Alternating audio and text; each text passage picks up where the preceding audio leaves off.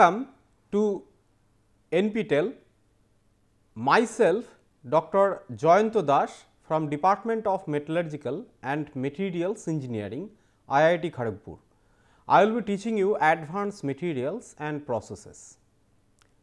Today we will discuss on the various forms of nanomaterial.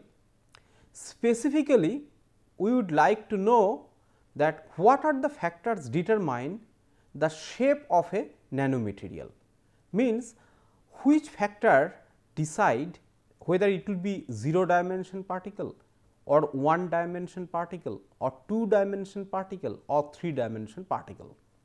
There must be some scientific ground which determine the shape of the particle during processing. So, let us start today's discussion.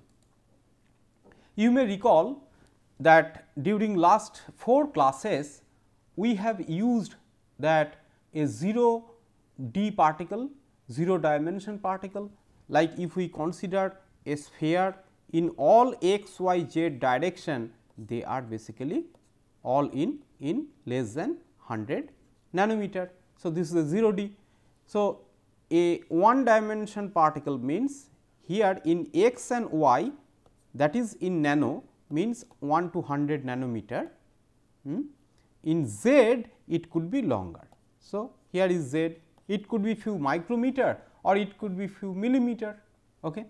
Now, among this nanotube or nanorod which are both 1 dimension, a tube basically means like here the molecules or atoms are present and inside it is hollow, whereas rod means the atoms are also present. So, this is a solid like structure, whereas 2 dimension particles are the nanoplate. Okay. Here I have a plate like shape where the thickness is in the nanoscale of 1 to 100 nanometer. Now, if you ask me to show some real life example, these are some zinc oxide nanorod. Okay. So, you can see here that these rods are present as 1 dimensional object. Also during deposition technique there is like bulb type of shape, okay, in the front, you can see that. Now, in case of nanoplate example, I show you here, this is a gold nanoplate. So, even though this size is little bit larger, greater than 100 nanometer, but the thickness, here I am talking about the thickness of this particle is less than 50 nanometer. Okay. So, these are basically some nanoplate. So, as I said, now during processing, gold nanoparticle is also can be processable or plate is also possible to synthesize. So, one should know which are the factors that basically govern or determine the shape of the nanomaterials. Now, very basic and at the very beginning I would like to say that nanomaterial means that higher amount of surface area. Okay.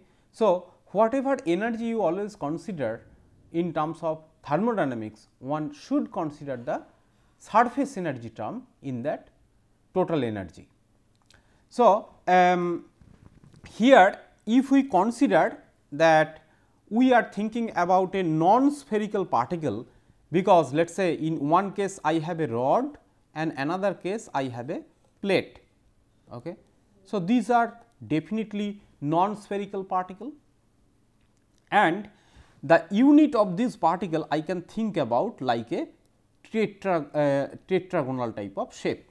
So, one tetragonal shape I have shown you here. So, this is a tetragon. Okay. So, a tetragon means I have C axis which is longer and here I have A and here is also I have A. So, both the axes are the sides are A and I have C here. So, now for surface A I have a surface energy that is the gamma A, and gamma c is responsible for the C. Now, this has to be a non-cubic because you have introduced C as a tetragonal. Now, let us consider the total surface energy, how much available for a single tetragonal shape. So, if this is the tetragonal shape and then I have C here, I have A here and then so A into C which will take care of this area and then I have the bottom part or the top part, that is actually A square. Okay. Now, if we multiply it, then I will get actually gamma c into A square. So, 1 and 2 and then other I have basically 4 planes which is A into C in the area and the surface energy are gamma A. Okay.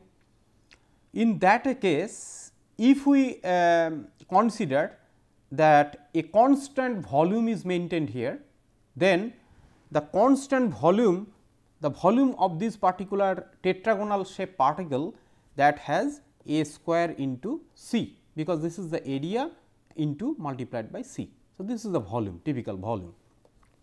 So, C basically means V by A square. Now, I am taking the same equation and putting actually or replacing actually C. So, I get 4 into gamma A into the volume divided by area into plus 2 into gamma C by A square. Now, I have basically 2 cases. What I can do, that I can take another tetragonal and put it on the top of this, means A square plane. This is the A square plane. I am putting it here. So, this is case A, or I am taking this same one and putting it here. So, I have 2 in this side by side. So, this is let us say case B. Now, you can imagine that if I keep on putting this tetragon here and here, then I will get a rod, and if I put it this side by side, then I will get a plate. So, that is why we have taken a anisotropic geometry, a non-cubic, that is basically a tetragonal shape. Now, for case A, let us say the gamma A that has the u of case A, means I am joining only 2. What will happen? The same equation will come here. However, the area which is A and C multiplied, means this is the area. Okay. There are basically here there is 4 and here is another 4. So, in total it is 8. However, one area that basically missing here. So, I have only 2 of such gamma c into A square. So, here is the A square and bottom is the A square. So, this is the term here. So, this is case A when we consider a rod. Now, let us consider a plate. If we consider case B as a plate, then you will see that I am basically taking this same equation, and here instead of the 2 of this plane is missing, AC plane is missing because of joining. So, it will be basically 6 gamma A into AC. So, here 1, 2, 3, 4, 5 and 6 opposite side, whereas there will be 4 A square plane. So, this is why it is 4 A square. Now, if we consider that the minimum surface energy condition here, let us say this is a term, we basically put the same term here, then we make it as 0. So, under minimum surface energy condition of this volume of a single tetragonal shape we are talking about, where the gamma A by gamma C has the same ratio as A by C. This is a minimum surface energy condition. But now, let us consider the case A and case B, what will happen. Now, in case of case A means the rod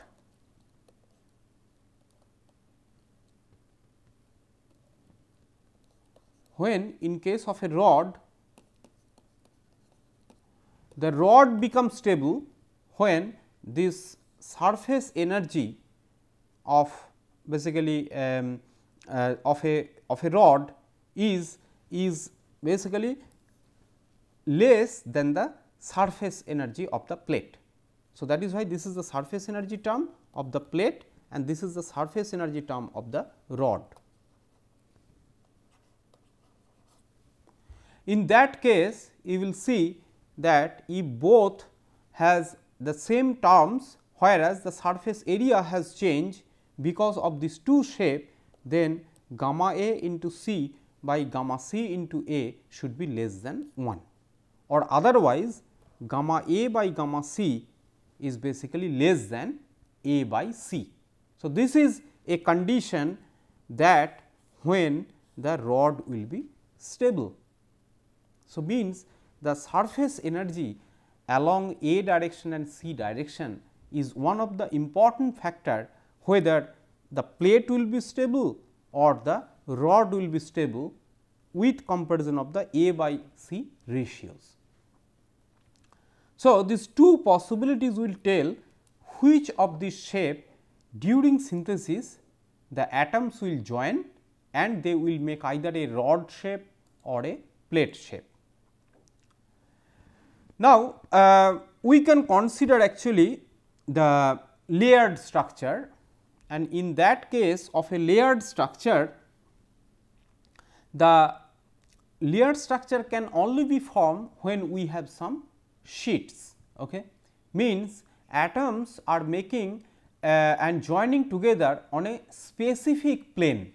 So, here I like to show you one of this plane, and you can think about that atoms are sitting only in that plane. Okay? Atoms are sitting only in that plane, and this is a same another plane, this is another plane, another plane.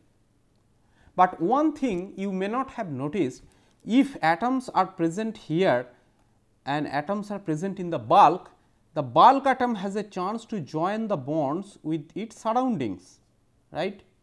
The atoms has a chance to join the bonds of its surrounding. But what about the atom which is very near to the surface or at the edges? So, here we have many of the bonds which are broken. Okay. So, those are called as dangling bonds. So, the dangling bonds has a very major role on the formation of the shape of a particle. But initially we can think about a independent lattice plane which appears like a layer like structures. Now, what we can do in order to minimize the energy of this system means I have some broken bond and I can simply join these two bonds together so that they will make a tube. That is possible in that case. So, nano rods and nanotubes is basically related with such kind of layered structures and with a let us say very they hold together with a very weak van der Waals forces. But during synthesis the most effective way to avoid these kind of dangling bonds is simply curling these sheets, means I am basically curling this sheet and making such kind of geometry, so that the sheet will form a cylinder. So, this will be a cylinder type of shape and that will be a nanotube. Okay. Now, most of the compound that crystallizes a layered structure, definitely carbon is one of them, and you already learned a layered structure in school level of carbon. We everyday use it for writing, that is the graphite, right. So, graphite has a layered structure. Now, there are many sulfides, that is tungsten and molybdenum sulfide, they act as a lubricant because of its layered structure. Yes. So, those are very very our undergraduate level understanding. So, those since those material form a layered structure, we can simply take and curl them to make those sheet as a nanotube, that is possible. Also some selenites also make the same type of layered structure. So, layered structure is one of the very important aspect to form a nanotube by curling the sheets or the individual lattice planes. So, there are also other example like boron nitride, as I said, and these layered structure show a tendency to form nanotube, and these are the example, and carbon is one of the very important example of this form. So, the binding at the circumference of a layer are not saturated, these are not saturated bonds, and this dangling bond has a strong tendency to saturate when we can curl this sheet in order to make the tube.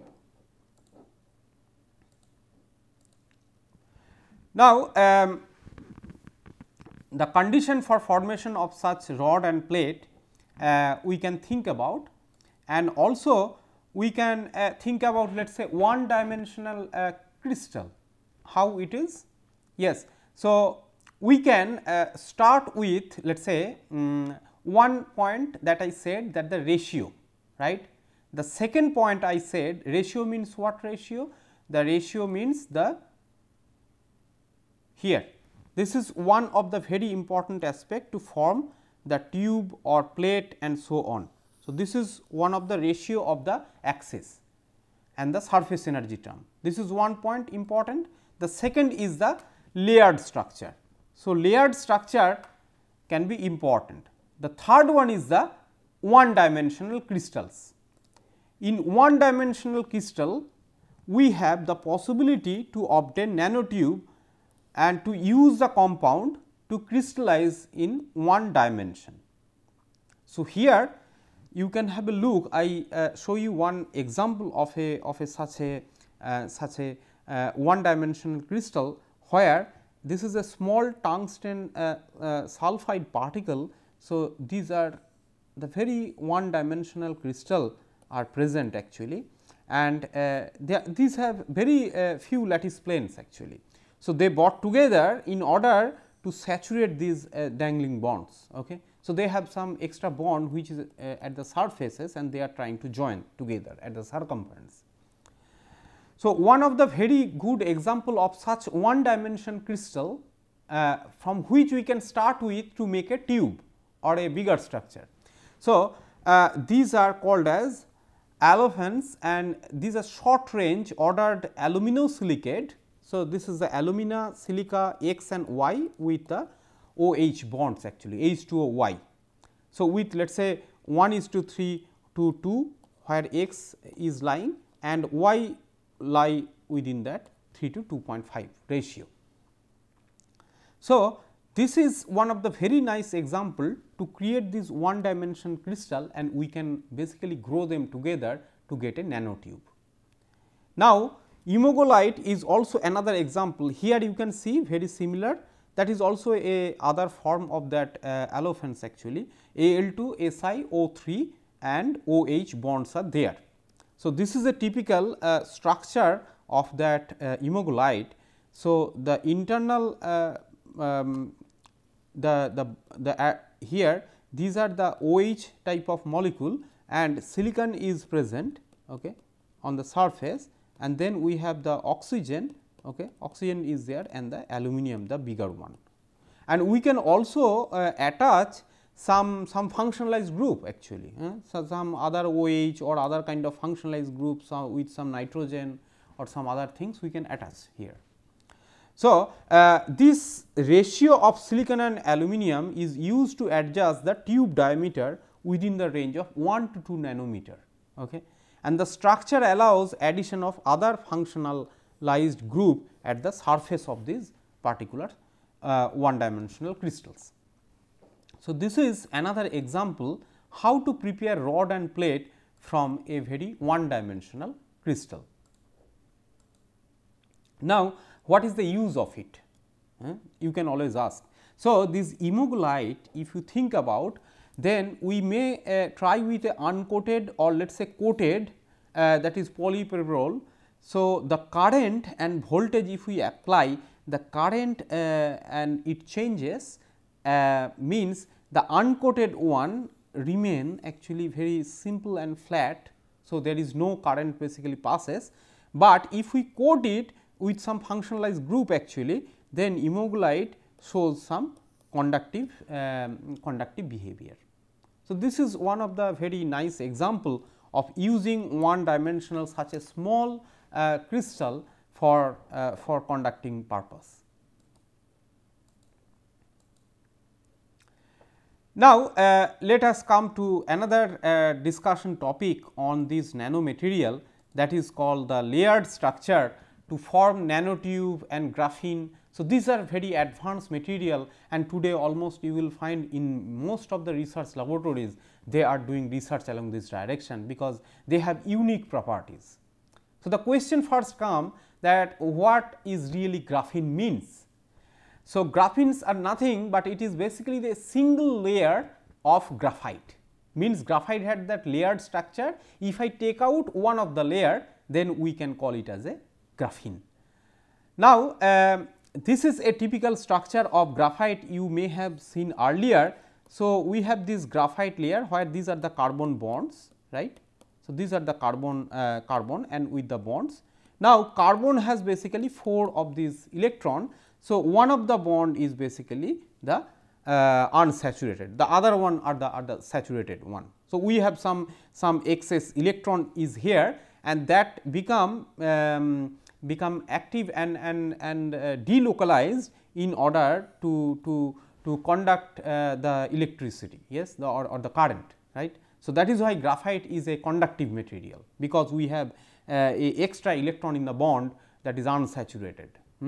Whereas, if you think about the between the layers, we have some weak van der Waals forces that act actually, and in this direction it is conductive, but this direction it is a insulator. Yes. So, this is the typical property of the graphite, and now we can think about that a minimum free energy can be achieved by reducing the number of the dangling bonds that I told you earlier, and the example is like graphite and some of the sulfide or selenides and so on. However, what is important here, that in case of a graphite we have a unsaturated bond.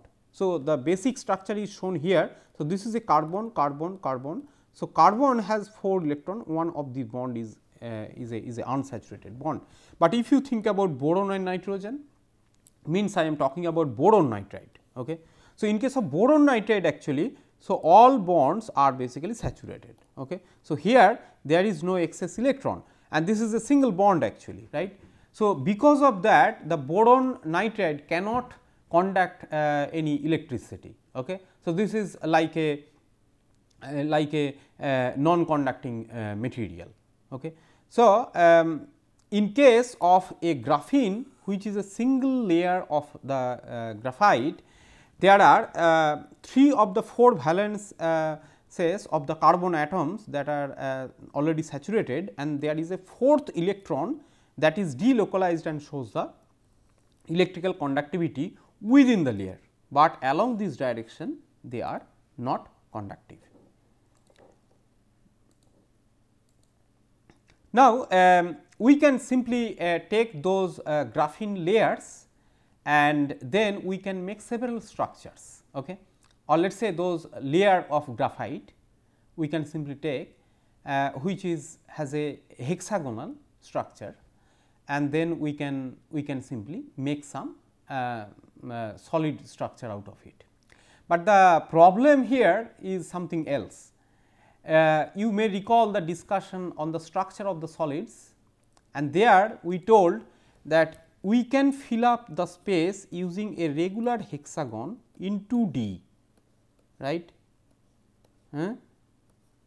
like that.